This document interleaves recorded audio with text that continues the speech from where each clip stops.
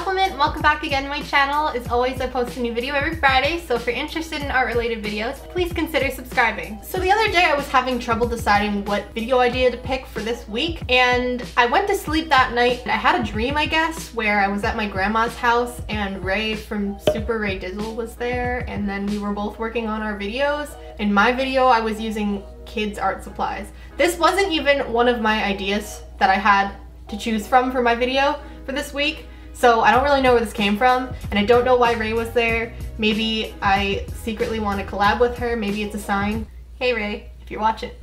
Hey. So I woke up that morning and I was like, I know exactly what I'm gonna do. So for today's video, I will be using a 48 pack of Crayola crayons. I say crayon. Do you say crayon? Some people say crayon. Crayon. A 48 set of Crayola crayons that I may or may not have stolen from children. And of course, only the washable kind, because I'm not a savage. And I also have a 12 set of colored pencils from Crayola. Maybe this will be the dream team right here. We'll see what we can make with these. I want to do a portrait. Also, before we get started, as you guys may remember, the festive holiday treadmill behind me, well now it got some upgrades. The lights in the back are actually duck lights now. Hold on, I want to show you. See, there's little ducks and eggs. Let's just get into the video. So let's just crack open this box of crayons. Woo! Aw man, this one broke. Dang it. I mean, as I said, I did steal these from children, so this is the quality you get when you steal from kids. And I've got my 12 set here of my colored pencils. Yeah, I'm thinking to use the colored pencils for outlining since I'm not going to be using anything like micron pens or any of my liners that I would normally use. And then I'm going to use the crayons for all of the coloring and all the details. I'm not going to be bringing any other supplies into this drawing other than my regular lead pencil. So yeah, let's just get started. So I'm going to begin by telling you guys a bit about my idea for what I was going to be drawing for this video. As I stated briefly, I'm going to be doing a portrait rather than a traditional full body drawing or something smaller of that sort. So the reason for that is because using crayons, the tip is a lot thicker than say a Copic marker or the tip of a watercolor brush. So I know that I'm going to be able to, or not going to be able to get as much detail in smaller areas as I would be able to with other materials that I normally use. I've not used crayons in a very long time, so I'm not very used to how they work or like what I can do with them efficiently.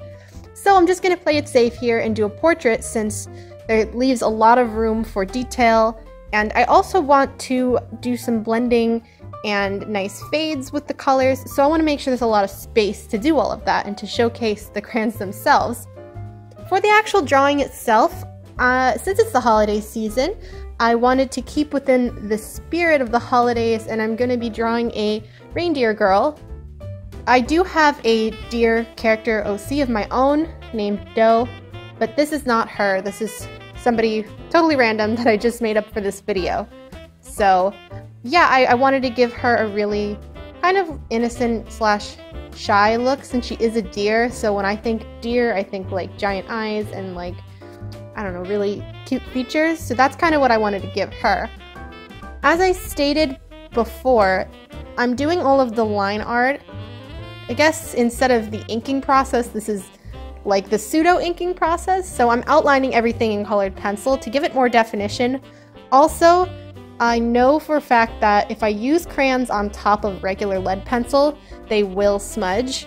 I already kind of had an idea about this, but I did test out my theory just to make sure I wasn't crazy, because I know certain supplies on graphite pencils tend to smudge the pencil underneath it, so you kind of have to be careful. Like sometimes Copic marker will do this, and watercolor will do this. I guess most materials will do that, so you have to always have another kind of layer over top or something to get rid of the graphite pencil, because it'll usually smudge.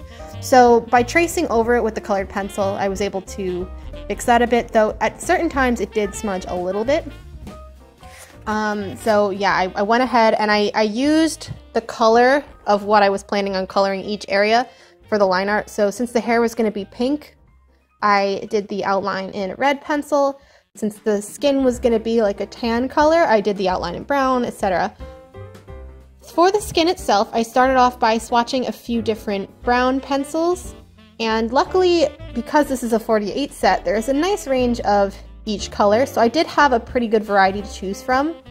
And so for this, I chose, I think, tan, burnt sienna, and I forgot what the third one was, but it was a darker brown. So I used 3 different browns for her skin, and I left those little white dots under her cheeks because deer, or I guess young deer, tend to have those little white dots on their back.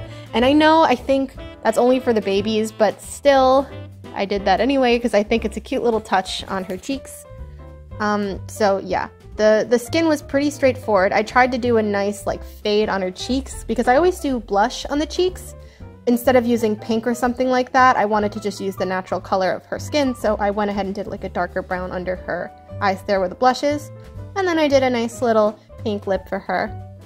Going into the hair, I always start with the lightest portion first, so I began by using the lightest pink that I could find in the box to kind of sketch out where the highlight on her hair was going to be, where the light is hitting it.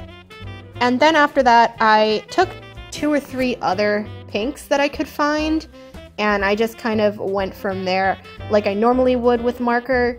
I found these actually pretty fun to use. Of course, there are, you know, some things that I don't like about crayons, just the fact that, like, if you're drawing and your hand kind of smudges over them, you get, like, all the waxy feeling on your hand, and I really don't like that.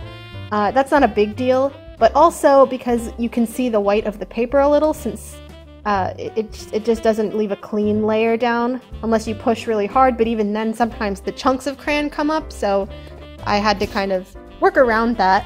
And overall, I tried to make the areas like lighter, fading into dark, like on the tips of her hair, and I enjoyed coloring this actually. Like I said in the beginning, I haven't used crayons in so long, and this was really fun because it was like basically a new material to me, because I've never used them to do something like this. I've only colored, like, I don't know, little signs or little things when I was a kid, so never did a full drawing with crayons. So this was definitely a lot of fun. I enjoyed it.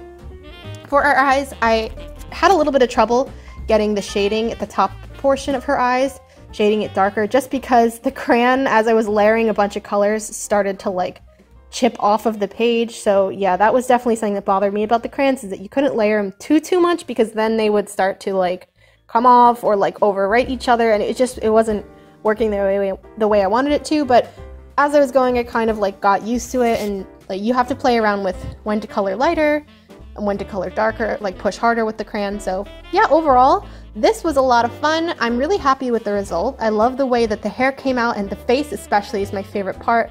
So let me know what you guys think of this. And then I quickly did a little blue circle behind her as a little background. And yeah, that is my Crayola crayon masterpiece. So guys, that is my finished art piece. I hope you like the finished product. I'm actually pretty happy with how it came out, and I like the colors. It looks a lot more vibrant and blended than I thought it would, just because I haven't used crayons in like a bajillion years. Sorry, smite me. But anyway, yeah, if you enjoyed watching this video and liked what I created, let me know in the comments below. I can't believe Christmas is already in less than 2 weeks. It's kind of weird, and I have to do my Christmas shopping, so I should probably go do that after editing this video.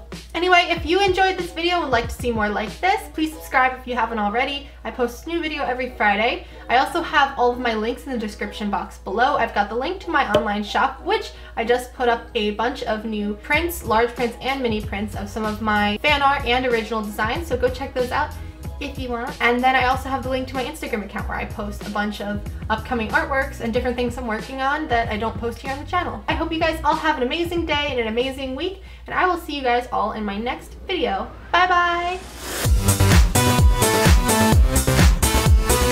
bye!